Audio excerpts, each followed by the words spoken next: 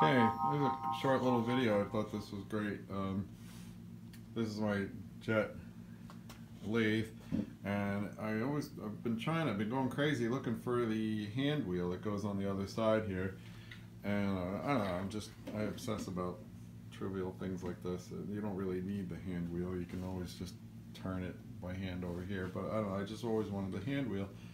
And so a buddy of mine in town, you know, because I was going crazy, because this is left-handed thread, 1/2 inch diameter, 12 threads per inch, which turns out is like this thing called British Standard Whitmore, which I've never heard of, but you know, you learn things as you search for things like this. So anyway, I had a buddy of mine who has a machine shop in his house. He can pretty much do anything with metal, and he machined this for me out of a 1/2 inch bar of aluminum. He actually cut these threads by hand on a lathe, and they fit perfect. And I turned this wheel myself. Oh, my little copper spacer fell off, but I'll put that back on. But anyway, I made the wheel myself. I originally tried a lawnmower wheel from Harbor Freight, and when I spun it fast, the rubber nearly flew off. So I ditched that, and I turned this out of a chunk of cedar that I had, and I think it came out pretty neat, and it fits in here nice. And you know what, let me find that copper spacer. Hold on, it just fell off.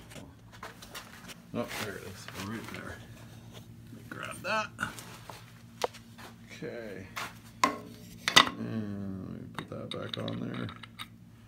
It fits on there nice like that. And I needed that spacer because when you thread this into there, it would go right up against the body of the lathe, so that didn't work out. Oh, and I didn't have a cotter pin laying around, so I just used a finishing nail. I drilled right through, and right through the shaft itself as well.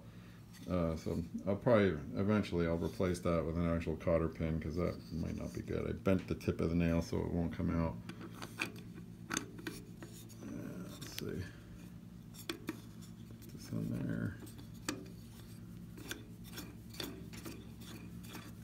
Nice. That's good and tight on there. And there, look at that. Pretty good, right? It's great. You can turn things with it like that, you know. As long as I guess once I get that really tight into those threads, I'll be able to turn it in either direction without loosening it. But yeah, looks really good. I'm not sure if he'd do any more for anybody else, but I don't know, maybe I could always ask him and see what he would want for just a little shaft, and you could turn your own hand wheel, you know, if you happen to have a jet lathe like this that takes that same thread.